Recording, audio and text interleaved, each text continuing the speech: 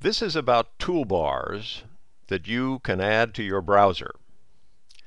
There are a lot of third-party toolbars that you can download and add to Internet Explorer or Firefox.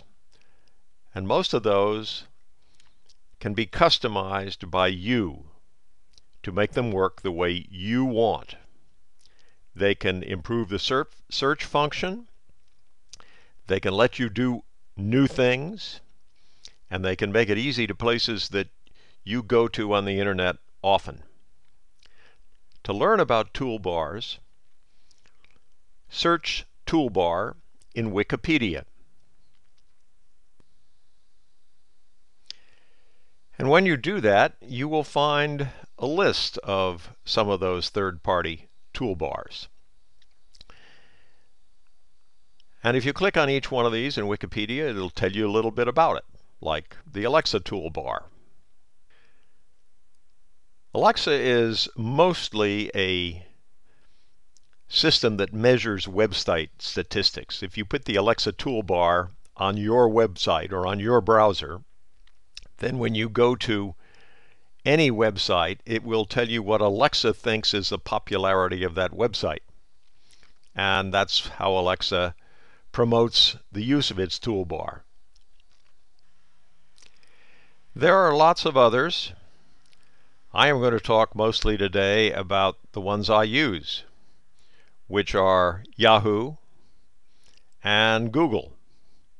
But there are others. For example, the MSN toolbar has a feature where you install that and set up one particular capability. Every time MSNBC News has breaking news, you'll get a flashing indicator on your MSN toolbar, and you can go directly to NBC News and listen to the breaking news. That's not what I'm using.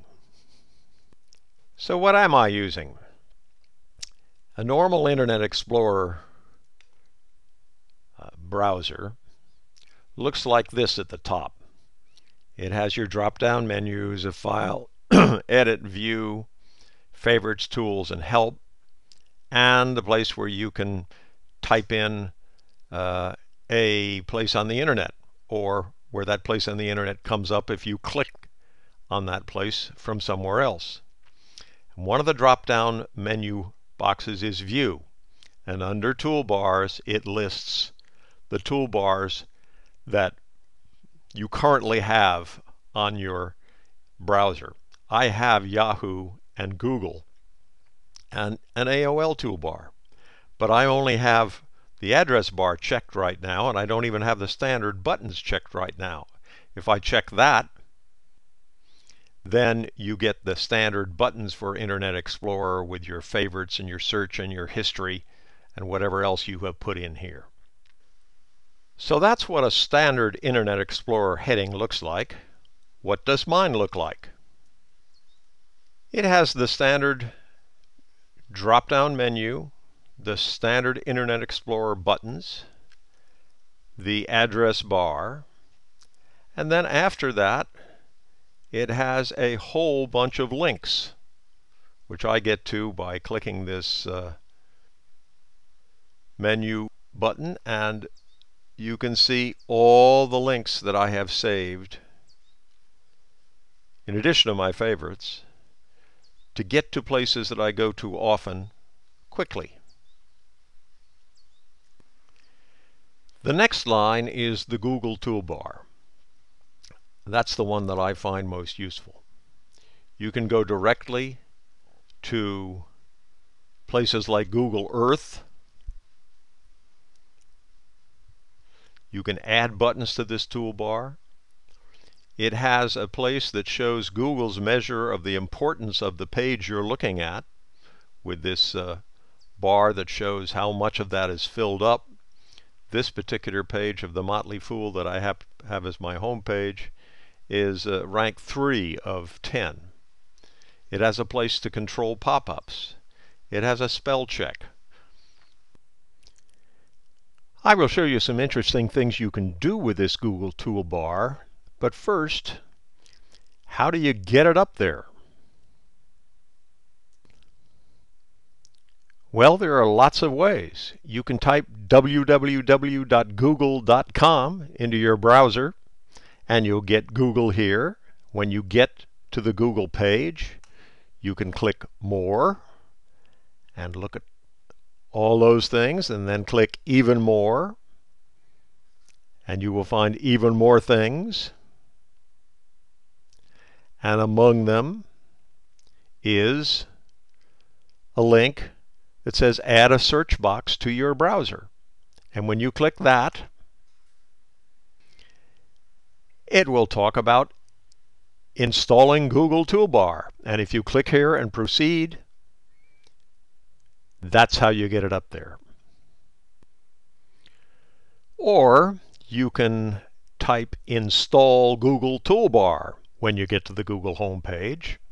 And when you do a Google search, you will get the Google Toolbar. You'll probably get one that says Install it now.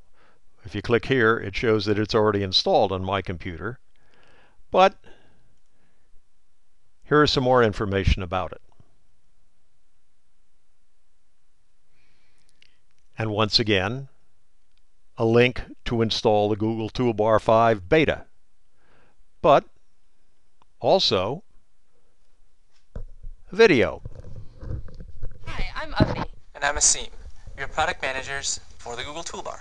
We've been working on the latest version, and now it's ready for you to try out. We receive feedback from our users and have quite a few cool features to show you. Sure, we still have search, news, pop-up blocker, page rank. Bookmarks, spell check, translate. Now you can add your favorite gadgets right to the toolbar, like the YouTube gadget that lets you see featured videos, or a weather gadget to quickly check the local temperature. Just click on the custom button icon to visit the gallery. When you're online, filling out your address and phone number over and over again can be really annoying. But with autofill, you can fill out a form in a single click and even keep multiple profiles. Plus, you can now save your toolbar settings online. You can sign in from any computer and take your bookmarks, custom buttons, and other information with you. And don't forget about Notebook, which lets you collect text and images as you browse the web. So where can you find Google Toolbar? At the top of your browser, or download it at toolbar.google.com/t5. And of course, if you want to install the Yahoo Toolbar instead of Google Toolbar, or in addition to, as I have, you can type in Install Yahoo Toolbar on either your Google homepage or your Google Toolbar that you've already installed. And when you do that, you will get a place to go and download the Yahoo Toolbar. So let's say you've done one or both. Now, how do you use them? Of course, how you use a toolbar on your computer depends a lot on how you use your computer. So let me give one or more examples of what I do, and maybe that will give you some ideas of what you might do.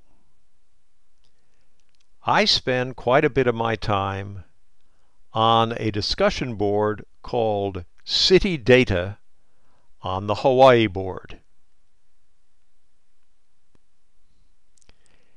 It's a standard moderated discussion board where people who are thinking about moving to Hawaii or who are going to take a vacation in Hawaii, or military people who have just received orders to Hawaii can come and ask questions, and hopefully they'll get helpful answers. There are all sorts of questions. Moving to Hawaii on a shoestring budget. That's a pretty common one. The usual advice is don't. Bring money. Here's one: planning a trip this summer to Hawaii, need help. And for you helpful people from San Diego, there is a very similar forum about San Diego.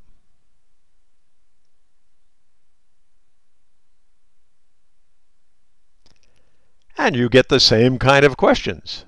Considering relocating to San Diego. What can I expect? So, what does this have to do with toolbars? Well, one day I was browsing the City Data Forum and I saw someone, it was an Army wife, and she posted a message that said, "My husband has just received orders to Schofield Barracks, and I hear that's near the town of Wahiawa. Does anybody know anything about Wahiawa? And oh, by the way, I am terrified of heights, and I've been told that this is in the mountainous section of Hawaii, and I'm afraid I'm not going to be able to stand it there. What can I do? Help!" I'm going to use this as an example of a way to use the Google toolbar to learn a lot about a place.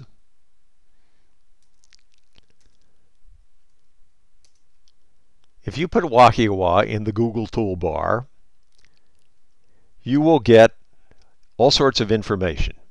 So one of the things I did was to copy this link, which is in Wikipedia, which has lots of general interesting information about Wahiawa.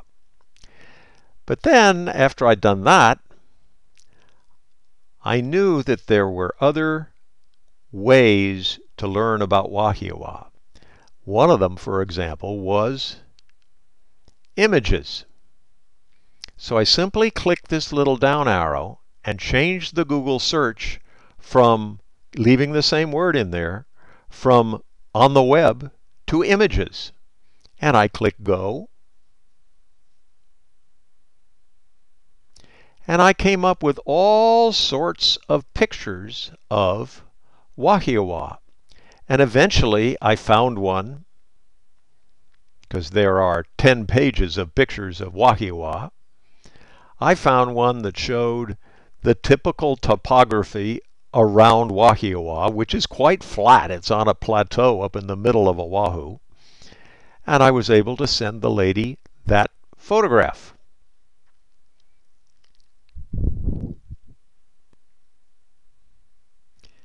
Here's the one I found.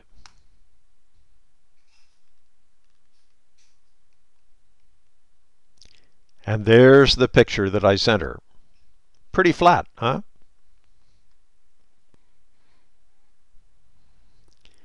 But look at the other things that you could use to learn about Wahiawa. You get down below images and there's groups. You go to groups on Wahiawa and you will find that there are discussion groups on all subjects.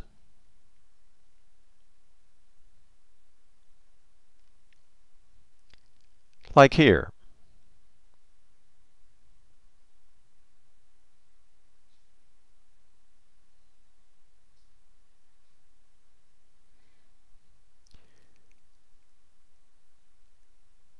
A discussion of what the name of Wahiawa town means.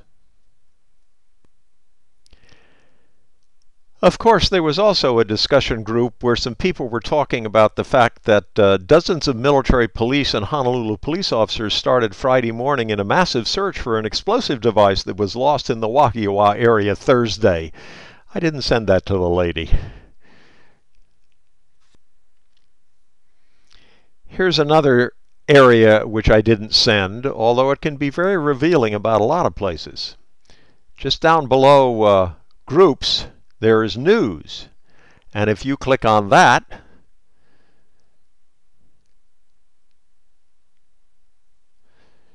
you will see that there was a hit and run. You will see that there were 3 men accused in a beating. You will see that there was a brawl in Wahiawa where a man was critically injured, and a fight in Wahiawa leaves 1 man in critical condition, probably the same man. Somebody was missing who is epileptic and needs medication. All sorts of other things proving the fact that no news is good news in a lot of places. Moving on down, you can go to Frugal, which is where things about Wahiawa are sold.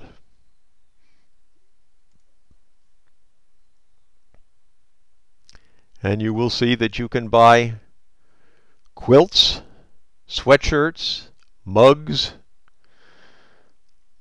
all sorts of things about Wahiawa.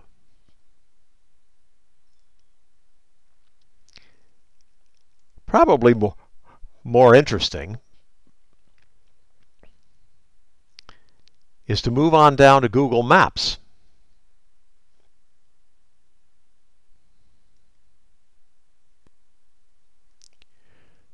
Where you can get a much more detailed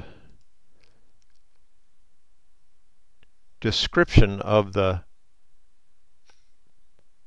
place you're interested in.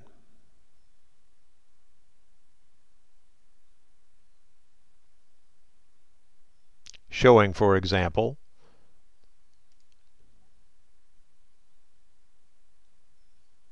the relationship to Schofield Barracks.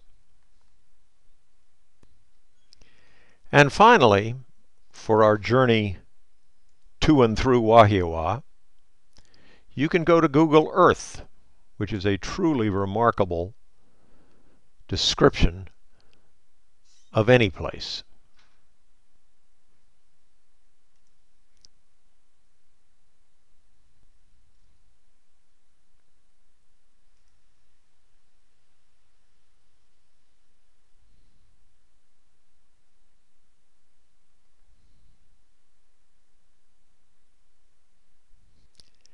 And this control right over here allows you to do something very special with Google Earth. After you zoom in as far as you can zoom, Google Earth tilts the perspective so that you can look at the topography as something close to what you would see if you were standing there looking horizontally. And as you turn this around in various directions and look at different parts of the surroundings, you can see mountains in the distance, for example. And swinging in the other distance, in the other direction, looking out toward the west, you can really get an appreciation of the mountains that are to the west of Wahiawa. Now, of course, if you live in an area that has exaggerated topography, like in a ravine, as I do, maybe it's even more interesting for you to go to the address of the place where you live, put that into Google Earth, and see what it shows you when you get there.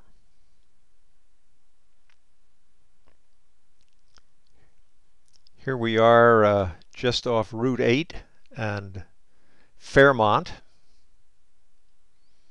And if I tilt that neighborhood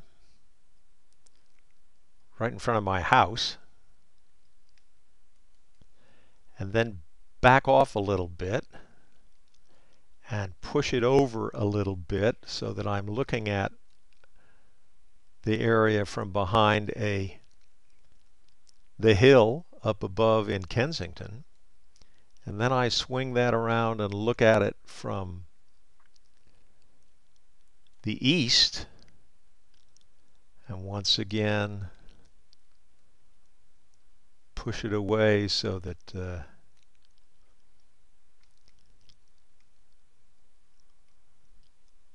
I'm looking at that topography. That is very interesting. And you can, of course, slide it around and go out and look at it from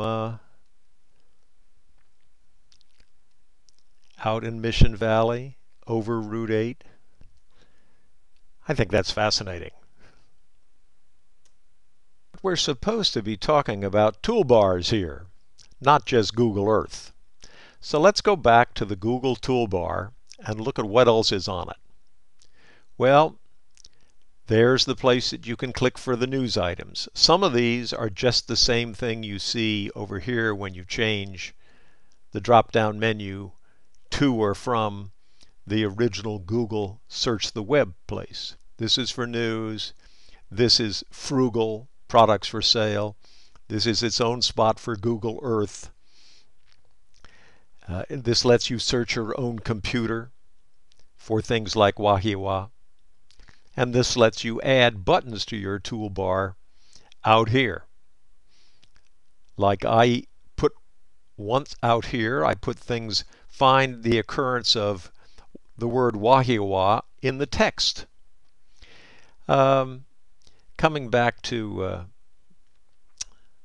the toolbar, here's where you add buttons, as I said. Here is where you either have bookmarks or can add bookmarks. Here is the page rank that I talked to you about. Here is a place where you can control pop-ups. Right now, there are a lot of them blocked. If I click this once, it allows pop-ups for this particular page. Here is a place where I can do a spell check, etc., etc., etc. This is for automatically filling in a form. There are lots of individual capabilities on the Google toolbar which you can play with and find out whether or not they are useful to you. Dropping down to the Yahoo toolbar.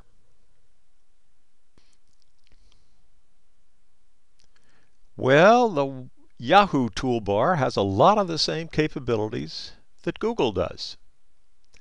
It has ways to set the places that it searches. You can search the web for Wahiwa, or you can change and search images for Wahiwa. And if you do that, you will find also a lot of great pictures of Wahiwa. And interestingly enough, if you look on page 3, you will find a photograph that looks quite similar to the one that I found for the lady who was worried about the great heights of Wahiwa. I think it's the same picture, but it doesn't come from the same place.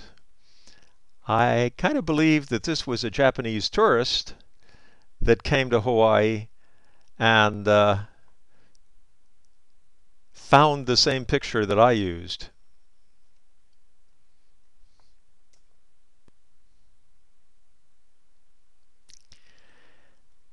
And there are more ways to search on the Yahoo, in the Yahoo search box, such as search for audio.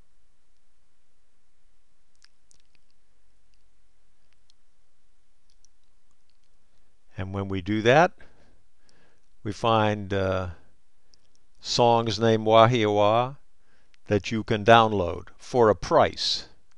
And now and then, you find something that says play a sample.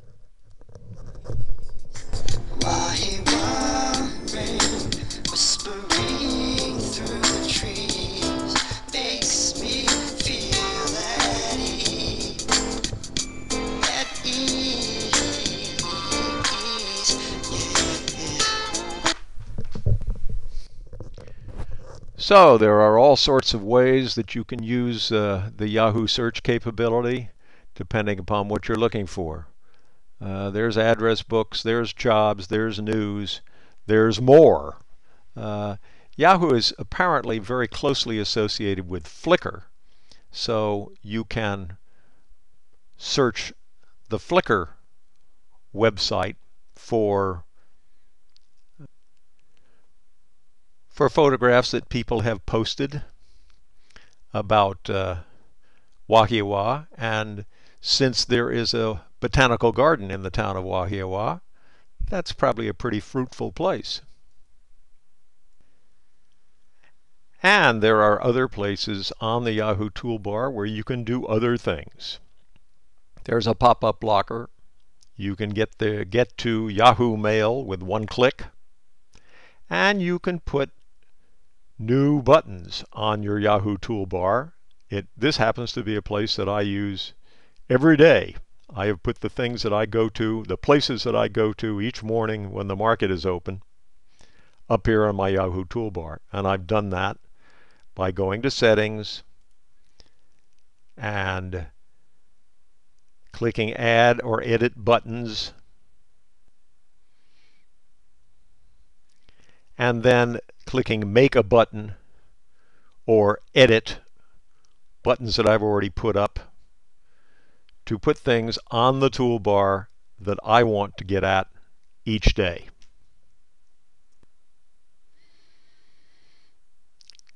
To demonstrate that, let's say that I want to put the Seniors Computer Group website on my Yahoo toolbar, and I want to put it over here between this site, which is Decision Moose, and this site, which is Paul Merriman's Fund Advice. That's where I want it. How do I get it there? Well, first I have to find it and open it.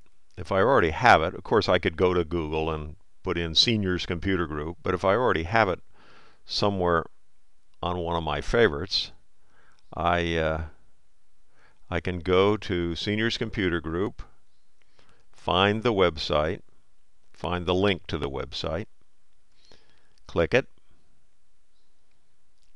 and up comes the Senior Computer Group website. Now I need to copy that URL. So I'm going to highlight it and type Control and C, which puts that URL on my clipboard. Now I'm going to go to Settings on the Yahoo site and click Add or Edit Add/Edit Buttons.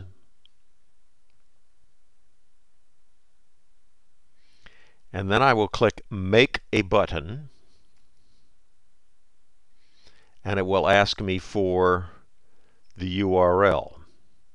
So I will put the cursor there and type Control plus V, which pastes that URL in the web address. I will put in my idea of the title, and you want something small, so the box is pretty small, and I'll type SCG, and then I can pick the icon that it picked for me, or I can look through here. Let's give it a star. Click star, and I'll click Save. Now SCG is here, but it will be at the very beginning of this list, just before pop-up blocker. I said I wanted it over here, so I need to highlight it. It's already highlighted, and I click the down arrow a number of times until I get it down just after the moose signal. There it is. It's after the moose signal and before Fund Advice, and I click Save Changes and Finish.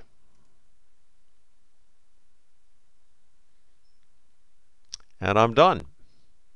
And now you see that SCG is here between the moose signal and Fund Advice. Whatever was over here has dropped off to the right, so to get at it I have to click the More button, which gives me the list of the rest of the things that I have put up here but have been kicked off into the dust. So, to review, we have demonstrated that there are third-party toolbars that you can add to your browser. You can customize them. They can improve the search function by searching in a lot of different ways, and they can make it easy to get to places that you visit all the time and want to get to quickly.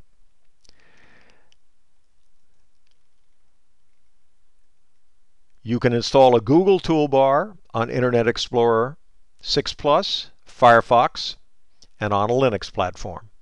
And you can do the same thing with a Yahoo toolbar according to the reading that I have done using my Google toolbar to search for things like installing a Yahoo toolbar on Firefox. I hope you found this interesting. As usual, I've learned a lot in the process of preparing this information.